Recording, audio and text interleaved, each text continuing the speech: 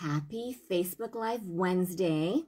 Today's topic touches my soul because I had to learn the hard way regarding the importance of mental health versus the importance of academics.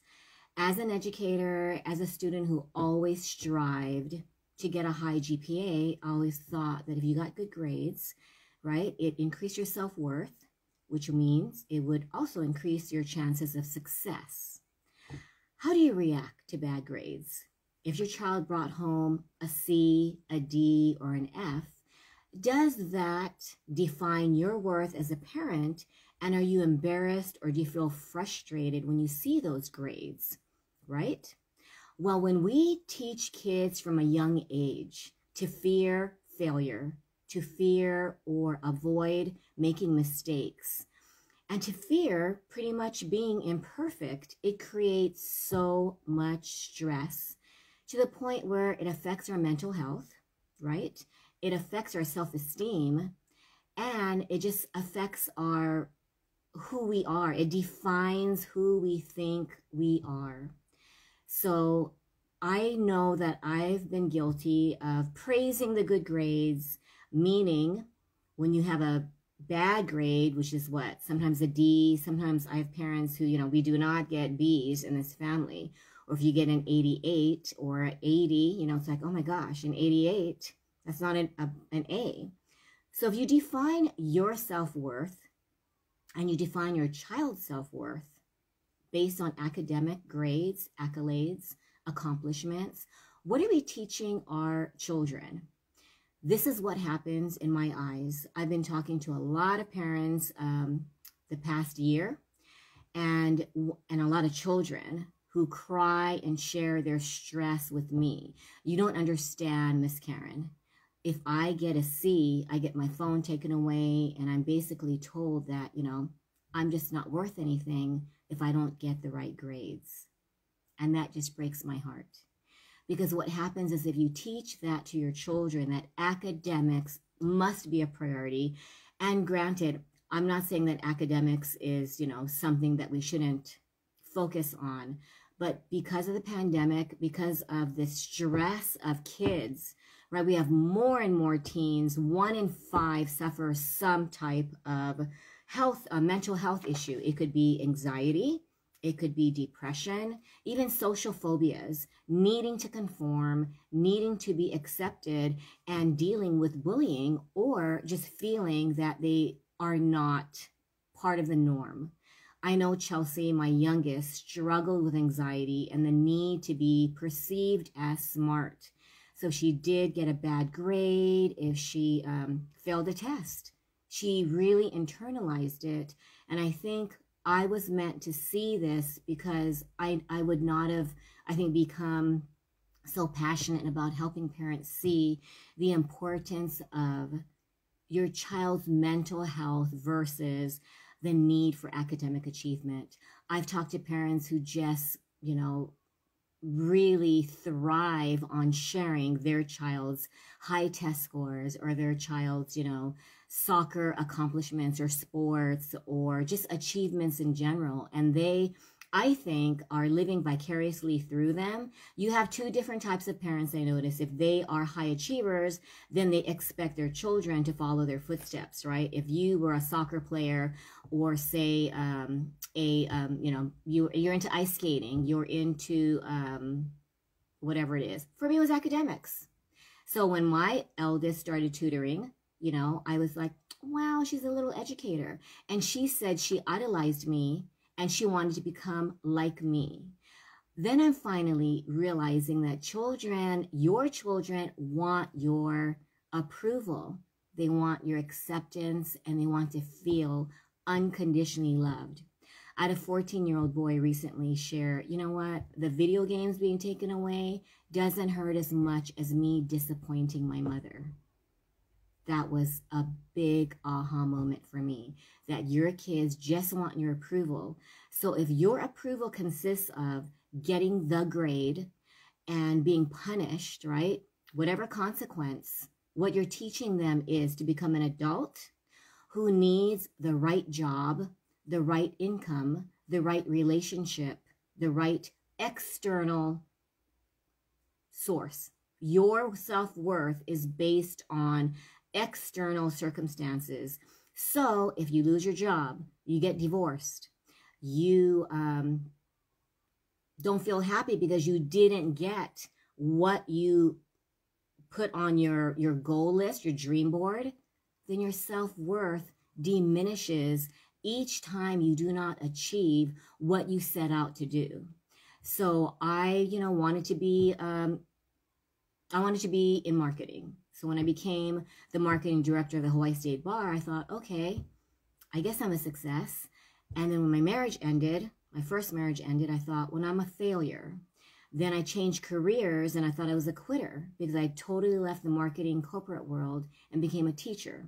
Then I quit teaching and I thought, oh my gosh, I'm a failure because I left a job that provided me with vacation days and, security. And then I decided to branch out on my own. And each time I made money, I was a success. Each time I lost money, I was a failure. And then when I worked with kids and parents, I'm realizing, are you going to allow your child to create their own legacy, or are you influencing them about their choices? I asked someone, a 17-year-old, are you making your choices based on what you want or what your parents want? And he paused and he said, Miss Karen, I don't know. I've only been taught to please my parents or else I'll get punished. I thought, wow. So I said, you are not defined by grades. You are not defined by your successes or failures. And your self-worth is not defined by what happens outside of you.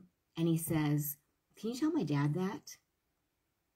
Unfortunately, I cannot force parents to be open-minded. I can just suggest it, but not feeling good enough, disappointing you, right? Your child does not want to disappoint you, but they don't feel they're good enough if they don't meet your expectations. And they struggle with fatigue, they struggle with low self-esteem, and they escape. They might escape playing video games. They might escape watching YouTube, engaging in just social media because it's an escape and they do not want to face the pain of disappointing you as a parent. And so I thought, what can we do if prioritizing grades limits our ability to learn? Research shows that if you emphasize grades being important, it hurts academic motivation and inhibits learning. When I look back, I got my A's because I was promised $20 for every A.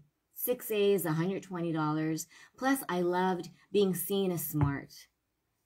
And I did it all for the wrong reasons. I did not learn anything. I knew how to memorize, get a good grade, and then purge, memorize again, get a good grade. And you're almost doing it as a robotic approach to feeling self-worth. So then I go to UH, I get a C on my first paper. I cry and cry and cry because grades define my self-worth. So my little message today during this Facebook Live is don't emphasize grades, because when we do, we inhibit their curiosity for learning, and we put so much emphasis on what their self-worth will be defined. After grades, it's going to be the right job, then it's going to be a promotion, it's going to be buying the right house, meeting the right person. And so if any of those fall, meaning their job is lost, pandemic, a lot of relationships ended because of the quarantine, right? Just not knowing how to navigate a relationship when you're based on being stuck with each other and not being able to escape and live a separate life. Not a separate life, but you know what I mean. You're able to just socialize with other people. No, we were like imprisoned with our spouse or our children. And a lot of us thought, do I really like my significant other? But if we find our self-worth from within, your whole outlook changes. Chaos can happen, but you remain calm inside. I'm not saying you're not going to struggle, because emotional, mental, and emotional struggles are a part of life, but you will have your inner strength to rely on, because your self-worth is not defined by external circumstances. My soul sister, Declan Hakias, reminded me, you are worthy just because you exist. That was a new one for me. I thought I was only worth it if I got approval, right? If I made money and if I did the right things. And now I'm learning we don't need any of this outside, the accomplishments. Your child needs academic achievements. Do they need the right accolades, the right awards and trophies and scholarships? And the teacher's approval, their peers' approval, their parents' approval. It's a lot of stress. We have higher suicide rates among young people. We have higher depression rates. Milani High School had an article on how they were surveying students, and 1 in 5 suffer from some form of mental health issues, whether it's anxiety, whether it's, depression, or whether it's even some form of social phobia where they don't want to be around people. And I can relate to that. I don't know if you can. You just don't want to be around people, which is hard when you have to work and be around people, right? So what do? What can we do? My suggestion is have your child talk about their feelings. I notice when I try to even talk to my husband about feelings, it's very uncomfortable. I don't know if it's just it's not a gender thing, but you are uncomfortable talking about emotional pain. None of us want to embrace it, which means if you suffer, you're not really embracing failure. You view failure as a negative emotion rather than embracing it and seeing it as an opportunity to grow, to build resilience, and to know that you want to fail because otherwise you will not grow. I just learned that recently. Even after reading The Gift of Failure, even after, just researching, like we need to embrace failure, I still, hey Mickey, thanks for watching. I still judge myself if I failed as a mom. Do we fail as a mom? Can we fail as a parent? The only way that you fail as a parent is an internal mindset that you set a standard, whatever it is. My child needs to fill in the blank, get good grades, behave, make me proud, whatever it is, right? If your child embarrasses you, disappoints you, or doesn't live up to your expectations, then you fail as a parent. I felt like I failed as an educator because I couldn't motivate my child. Whenever a child or a student, if I didn't understand their academic homework, I was a failure, right? If they succeeded, then I would succeed. So my self-worth totally tied to external circumstances. So I researched it. There are 100 ways that we can, on a daily basis, provide your child with opportunities to nourish their mental health rather than nagging them. And we think by nagging, well, we call it like maybe reminding them, and it's on repeat, right? You remind, you repeat, and then you just get really upset because how many times do you have to remind them? How many times do you have to put it on repeat? Stop reminding. Stop feeling the need to lecture and just guide and trust in your child's journey. Maybe their failure will be such a huge transformation and they will learn something so priceless and valuable that grades cannot give them. And I was all about grades, and it's really hard for me to watch parents suffer when they see those grades go down, right? It's like, oh my gosh, my child is he stupid, lazy, unmotivated? What is wrong with my child? Guess what? Nothing is wrong with your child. We need to fix our mental mindset because there is nothing wrong with your child. But your child is learning to feel that something is wrong with them. If they don't get the right grade, if they don't get into the right college, if they don't get the right job. My eldest, lost her job, applied job after job after job after job, rejected after, right? Rejection. And only recently she said, Mom, relationships don't define me. My career does not define me. So who am I? Big wake-up call. Who are we? You're not your parent. You're being a mom or a dad, or your career doesn't define you. Your house doesn't define you. Your financial status doesn't define you. So what defines you? I would like to offer that as something to just reflect on. And then I don't want to turn this into a lecture. Is this sounding like a lecture? I don't mean to.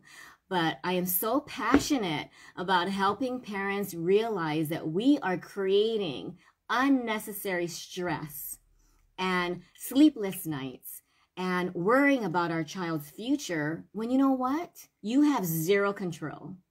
I'm sorry, we have zero control. We don't have the power to ensure our child's success, whatever you define success, the academic grades, getting a good education, getting a good job, having that financial security. It's not in your hands. Someone shared, I want to do a quick story before I tell you 5 ways that you can help nourish your child's mental health. He shared that he met someone, Stanford graduate, played, she was a pianist and she played the piano for money in France, just very, very successful in everyone's eyes. But according to her parents, she was never good enough because they wanted her to climb that success ladder. She suffered from anxiety. She suffered from depression. And my friend was in a relationship with her for about a year. And he didn't realize, he was a naturopath. And he thought, why are we killing ourselves mentally by striving for these ladders of success when we have it inside? It's truly a mental issue, right? Because you can get the grades, get the job, get the perfect, you think it's a perfect relationship, right? Get the financial abundance, whatever you strive for, and then you find yourself feeling empty. Why is that? Because we're placing our self-worth on external. Just anything external will fluctuate. What happens if your relationship is in, ends, or you're just experiencing rockiness, right? Because no relationship will be perfect. You're unhappy because your boss is irritating you. You're working long hours. I have a college classmate who just recently got COVID and was in the hospital for 42 days. And he said, Karen, I was VP of marketing. I did the financial abundance thing, but I'm realizing all these decades made me very unhappy, very stressed out, and led to multiple health issues, which ended in COVID. He is healing, but still needs oxygen periodically. And he thought, what did I do with my life? He's like in his late 50s. And I thought, wow. I'm 56. I want to just let you guys know that you have it in you as a parent to either nourish your child's mental health or damage their self-esteem. When you damage a child's self-esteem, you are preventing them from blossoming from what their natural, their natural journey, because you're telling them, hey, you got to get the good grades. You are being lazy. You are not being motivated. You're being your words are saying that they're crappy, right? That's not a good message to send your child. So what can we do? Talk about feelings, even if they don't want to. I've been having discussions. I think my oldest is more open-minded. She's, lived more, 24. The 18-year-old is still learning. I can see those wheels turning. She didn't have a really good first semester. She decided to, she didn't decide to, but she was paralyzed. So she failed. And I was embarrassed because I'm an educator. And I thought, why aren't you motivated? Why aren't you doing what you're supposed to do? And I thought, Chelsea, you are helping me so much, because this failure is something to embrace, not to be embarrassed, because you are resilient. You enrolled again. You're working part-time. You're an essential worker. You went through the pandemic graduation, overcame a lot. But if you focus on your failures, you feel like a loser. You feel like you are the failure.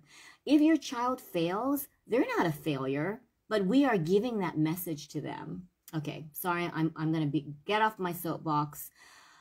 Allow time for play. Do not, I think our punishments, when we take away, and I'm not saying don't take away video games. It is a discipline, right? If your child is playing video games during distance learning, well, dive deeper and find out why.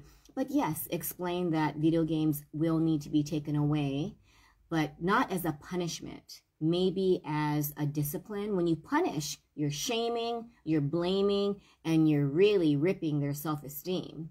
And I know the old days, you know, lickings, rubber slippers, rubber, whatever it is, we were like, I'm going to show you painfully not to mess up. And then we grow up and we either perpetuate it or we think, wait a minute, I want to parent differently because I don't want to raise a child. Neurotic energy. I thought, wow, what a great term. We are creating neurotic energy when we punish through shaming and blaming and damaging self-esteem. Allow time for play. This one, I'm learning, listen first, talk second. Allow your kids to feel that what they have to say is important. If they don't feel important, guess what? They feel that you are talking to them, you know, right? You're condescending. You're making them feel like they're the ones that are, they need to listen to you. Kind of like a dictatorship, right? If you're in my house, you need to listen to what I say because, hey, I pay the bills. You are in my house. I know better than you. Do we really know better than them?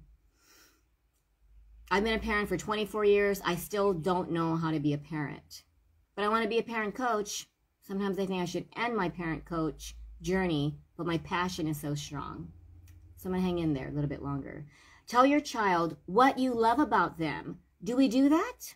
You see, I love you. I love your sense of humor. I love how you find it so exciting to win at video games. That's like a curiosity that I can't understand, but wow, good for you that you found something that makes you happy and nourishes your soul. What is it about video games that you find so,